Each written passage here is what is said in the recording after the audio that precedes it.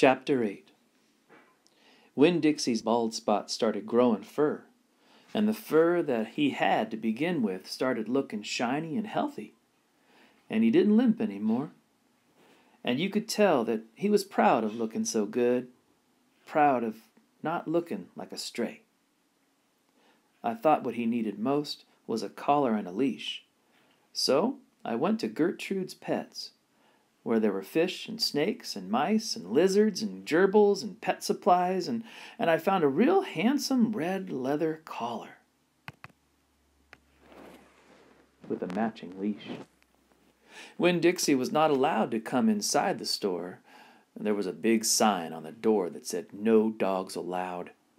So I held the collar and the leash up to the window, and Winn-Dixie, who was standing on the other side of the window, pulled up his lip and showed me his teeth and sneezed and wagged his tail something furious. So I knew he absolutely loved that leash and collar combination, but it was very expensive. I decided to explain my situation to the man behind the counter. I said, "I don't get a big enough allowance to afford something this fancy, but I love this collar and leash, and so does my dog. And I was thinking that maybe you could set me up on an installment plan." "Installment plan?" said the man. "Gertrude!" somebody screamed in a real irritating voice. I looked around. It was a parrot. She was sitting on top of one of the fish tanks, looking right at me. "An installment plan," I said, ignoring the parrot. "You know, where I promise to give you my allowance every week, and you give me the leash and the collar now." "I don't think I can do that," said the man. He shook his head. "No, the owner, she wouldn't like that." He looked down at the counter. He wouldn't look at me.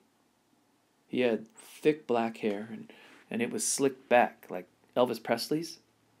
He had a name tag that said Otis. Or I could work for you," I said. "I could come in and sweep the floors and dust the shelves and take out the trash. I could do that." I looked around Gertrude's Pets. There was sand and sunflower seed shells and big dust bunnies all over the floor. I could tell that it needed to be swept. Said Otis. He looked down at the counter some more. "Gertrude!" the parrot screamed again.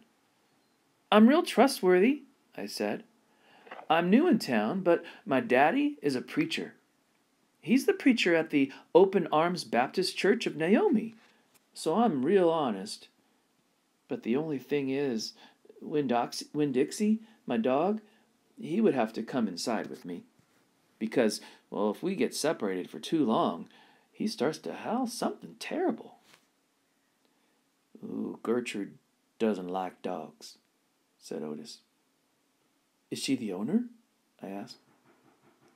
"Yes, no. He finally looked up. He pointed at the fish tank. "That Gertrude, the parrot. I named her after the owner." "Gertrude's a pretty bird," screamed Gertrude. "She might like Winn-Dixie," I told Otis. "Almost everybody does.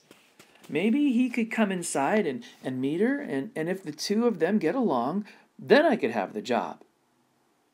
"Maybe," Otis mumbled. He looked down at the counter again. So I went and opened the door, and Winn-Dixie came trotting on inside the store. "Dog!" screamed Gertrude. "I know it," Otis told her. And then Gertrude got real quiet. She sat on the top of the fish tank and cocked her head from one side to the other, looking at Winn-Dixie. And Winn-Dixie stood and stared back at her. He didn't hardly move. He didn't wag his tail. He didn't smile. He didn't sneeze. He just stared at Gertrude, and she stared at him. And then she spread her wings out real far and flew and landed on top of Winn-Dixie's head. "Dog!" she croaked. Winn-Dixie wagged his tail just a little tiny bit.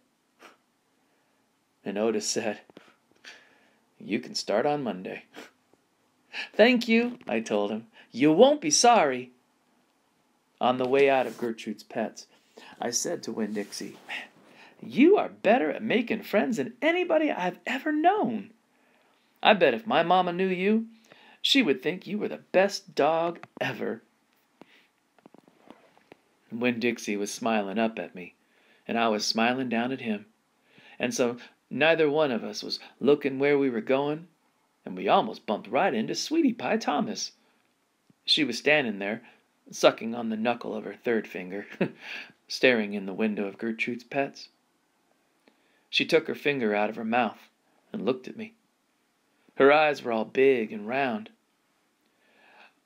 "Was that bird sitting on that dog's head?" she asked.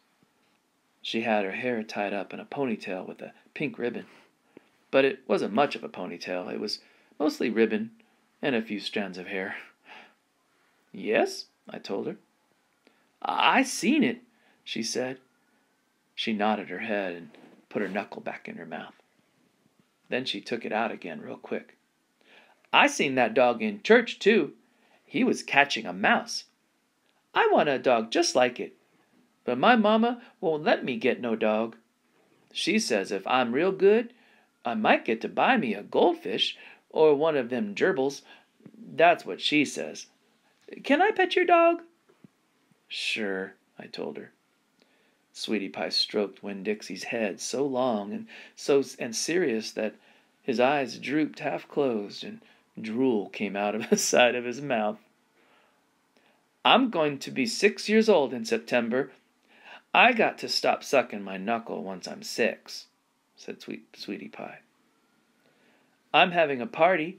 Do you want to come to my party? The theme is pink." "Sure," I told her. "Can this dog come?" she asked. "You bet," I told her. And all of a sudden, I felt happy. I had a dog. I had a job.